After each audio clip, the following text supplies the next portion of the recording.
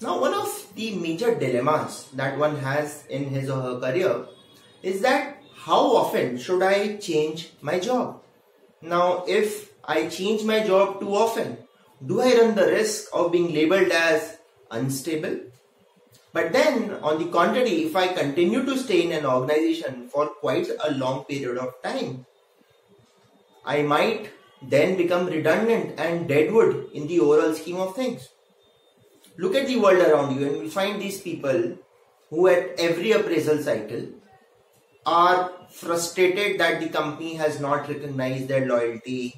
The HR feels that they've lost market value, and in many cases they have actually lost market value by just sticking to the same organization for the last n number of years and continuing in the same role at the same geography.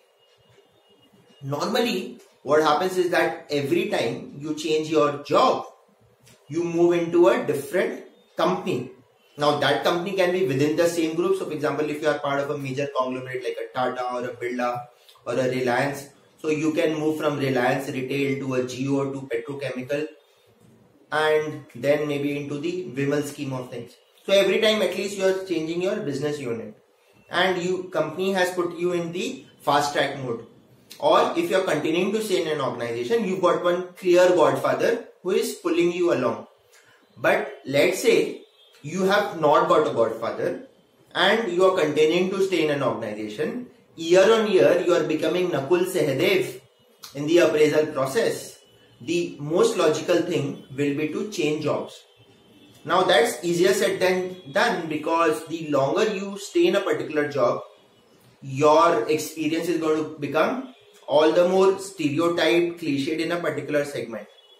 But then, if you actually change jobs, you will find that your skills will also get upgraded because you are working in a new organization, a new culture, a new geography, and in a new role.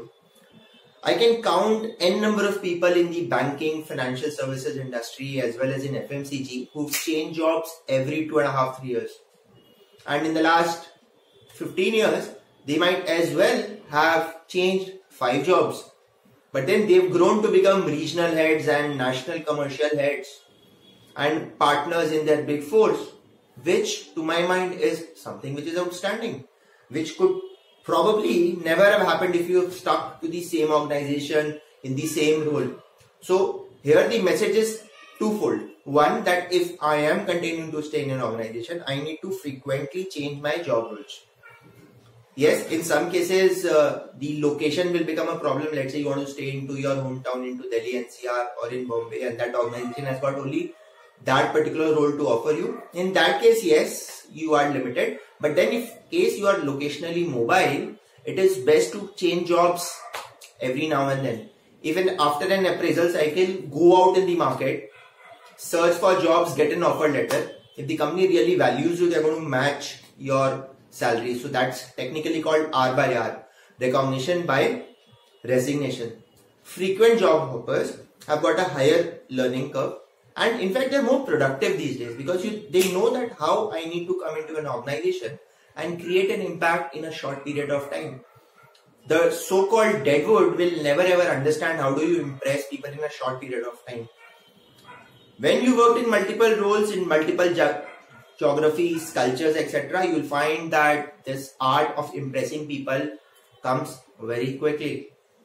So friends, those are days where one of my ex-employers used to give Shabashi awards to employees.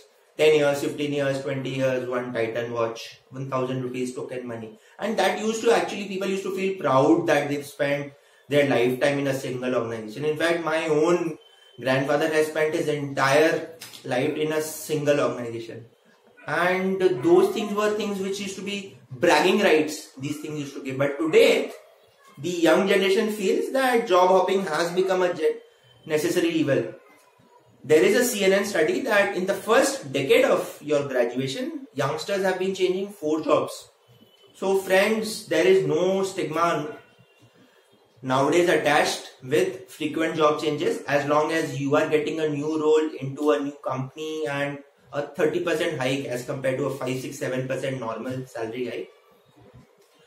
Who stops you from becoming the Virat Kohlis of the world? Notwithstanding, of course, the current form in IPL.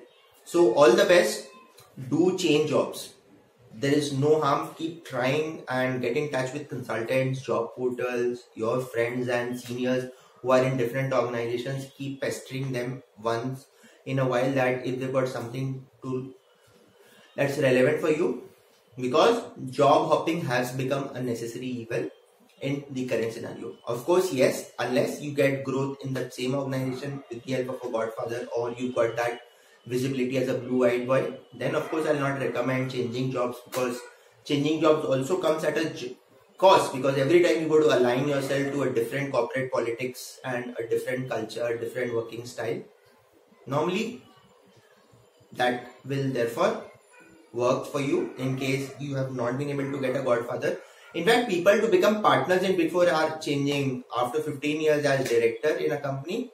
They've grown up to become director, but they are hitting the glass ceiling.